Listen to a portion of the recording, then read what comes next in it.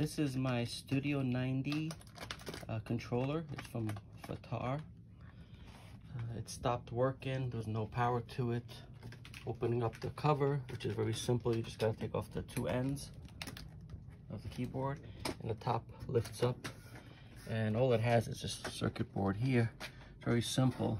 You unscrew it, and I would advise just take a look at everything very carefully.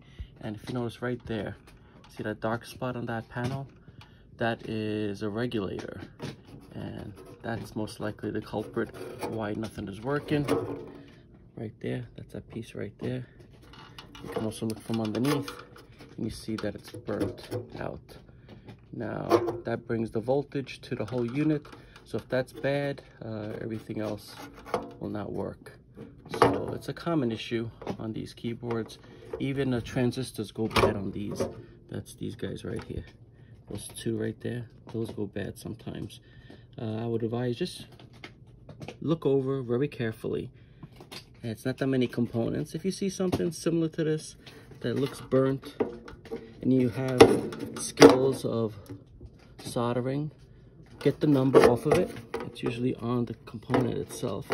Like on this one, you can see the numbers over there.